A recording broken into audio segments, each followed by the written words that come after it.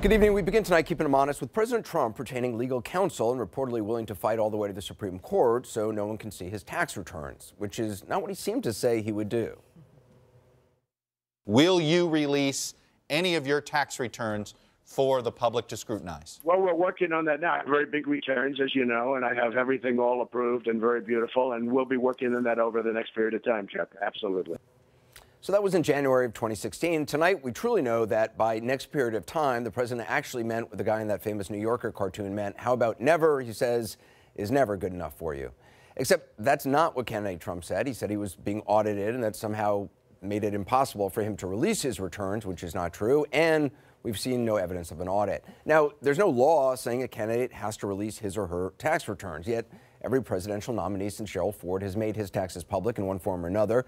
Some, like Ford, only gave a summary. Some put out more years than others. But it's a custom they followed in part to reassure voters that the President of the United States would be acting in the public interest and not for private gain.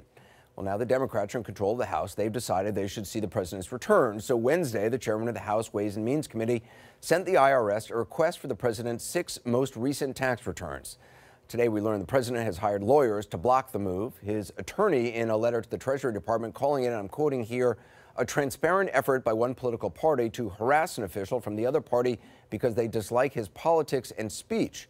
He goes on to say, even when Ways and Means can identify some legitimate committee purpose, it cannot request tax returns and return information to punish taxpayers for their speech or politics. So that's just a part of a densely packed, multi-pronged legal argument, which we'll talk about more in a minute. The president also weighed in about his taxes. Nothing whatsoever. I have nothing to say about it. It's I got elected. They elected me. Now they keep going. I'm under audit. When you're under audit, you don't do it. But I'm under audit. Other people are under audit, and nobody would do it when you are going through an audit. And I always go through audits. They audit me all the time.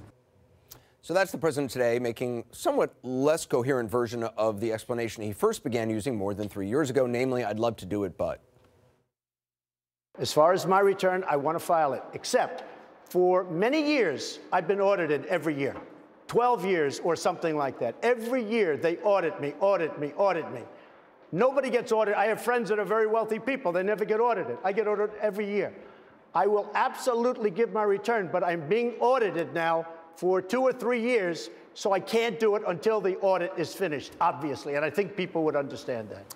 So keep him honest. He says nobody gets audited, not even his wealthy friends, but he also says he always gets audited every year for 12 years, but then he says it's actually 2 or 3 or something. In any case, he's suggesting that by being audited, that precludes showing your taxes.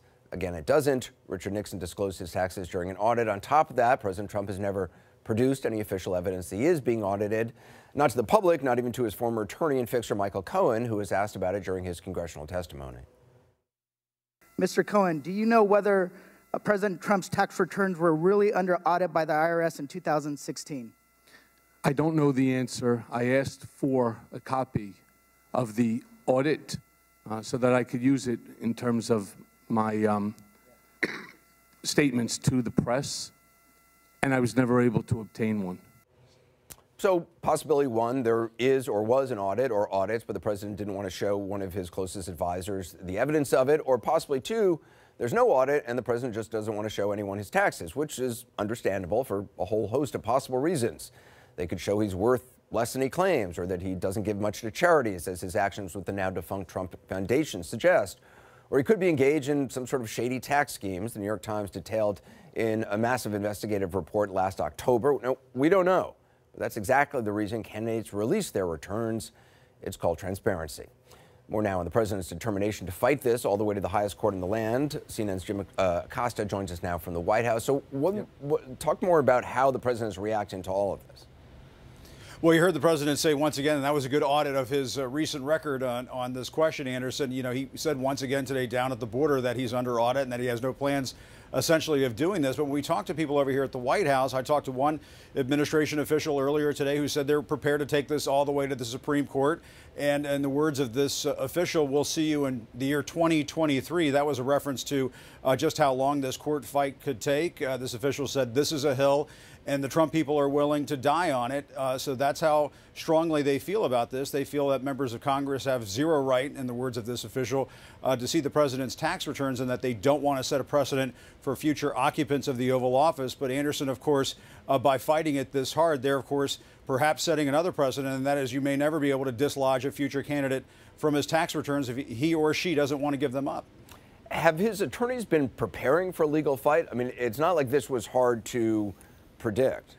Right. And we were asking this question at that news conference right after the midterms. The president's legal team, officials inside the White House, they've been seeing this coming for a long time now, and they've been preparing for this eventuality for months, according to the sources we're talking to. They've hired a legal team that specializes in this, and they're not really looking at this as so much a tax issue. They're looking at it as a constitutional issue. They feel like the President of the United States has a constitutional right to keep his tax returns a secret from the American people. And as we said, Anderson, they're prepared to fight it all the way to the Supreme Court. And, you know, if President Trump is not reelected in 2020, I know a lot of Trump people don't want to hear that. There is the possibility, if you listen to what this administration official said to me earlier today, that this court battle could go on longer than President Trump will be in office, Anderson. Jim Acosta, thanks very much. Last night in the program, New York Times White House correspondent Maggie Haberman broke the news that the president wanted priority action on confirming his pick for the IRS chief counsel. He wanted to give it higher priority than even the confirmation of the Attorney General nominee, William Barr. Maggie is back tonight. Also with us is New York Times investigative reporter Suzanne Craig, who is one of 3 names on the byline of that very impressive Trump tax story that we mentioned earlier. Former federal prosecutor and CNN legal analyst Shan Wu is with us as well, and Philip Hackney, former attorney to the IRS chief counsel. Maggie, how did President Trump, going from making the release of his taxes a campaign pledge at one point to a vow, now fighting it all the way to the Supreme Court? I think the same way that he handles everything, Anderson, that he changes his mind about when it doesn't sound as good for him from one moment to the next. I think it is no surprise that he is not releasing his tax returns, despite having said he really wants to. He has claimed they're under audit. We have no independent verification of that.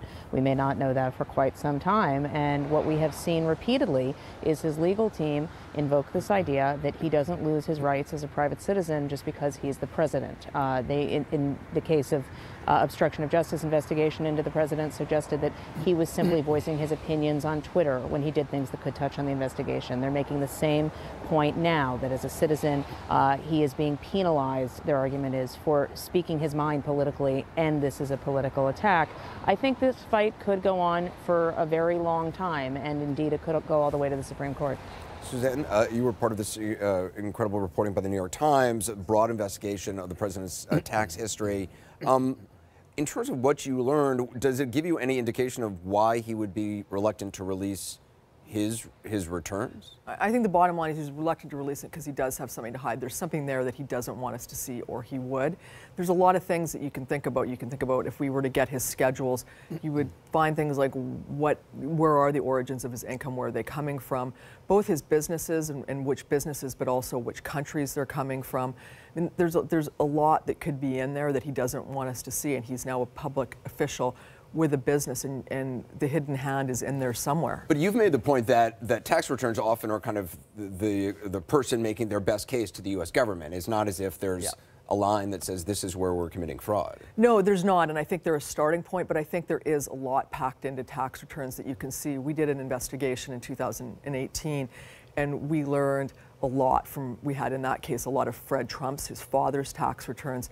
And you could see where his money was coming from. In that case, he was a pretty steady Eddie guy out in Queens, right, and you know, doing a lot of building, and it was fairly predictable.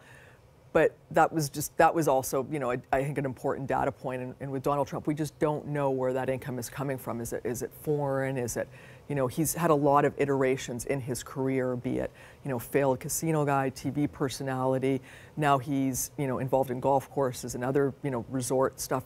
Also, is there foreign income in there? I think a lot of it, what we're going to see from the schedules and the sort of back documents that we haven't so far seen, there's been pages here and there that have come out, is the, it's going to be where exactly is that revenue coming from? Yeah. Phil, I mean, what happens now? The Ways and Means Committee wants the president's tax returns. The president's attorneys say, no, they're going to fight it. Yeah, so according to the code, they should provide the returns. The IRS No should question turn them about over. it.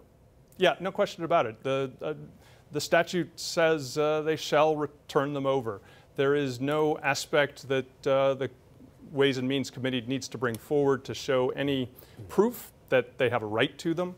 I think there's good case that the committee does have a right to them, given the reporting done that you just discussed regarding the New York Times, but also the concerns regarding Russia.